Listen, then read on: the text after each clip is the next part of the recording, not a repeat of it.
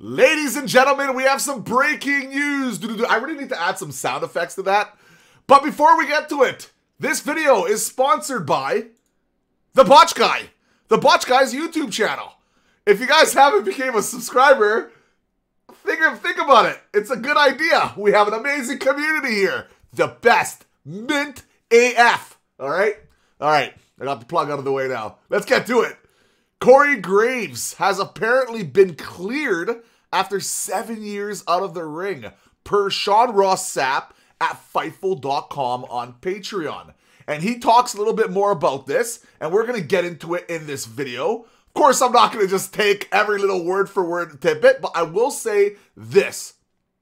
As you can see, we can confirm that he's not on the list any longer when it comes to his injuries, on his medical status, and remember, he had a no contact list and it's gone now. That's a very important thing to mention.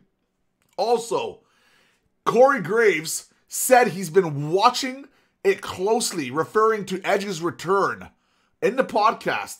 And he says, honestly, man, it was inspiring. Graves told Edge on After the Bell last year, I would say at 2 or 3 different points I went, man, I live in Pittsburgh now and I should go find Dr. Maroon. It just gave me the urge to do this all over again. I don't know whether or not that's a possibility, but the thought was planted in my brain for quite some time. Of course, this leads back to what we just had with Sean Ross Sapp, and he talks way more detail about this clearing. But all we can say is, do we have a potential chance to have Corey Graves at Royal Rumble? That is a possibility now. That was never a possibility before. And I would love to hear what you guys think on what the WWE and Corey Graves specifically is going to do moving forward. Do you take him off the broadcasting?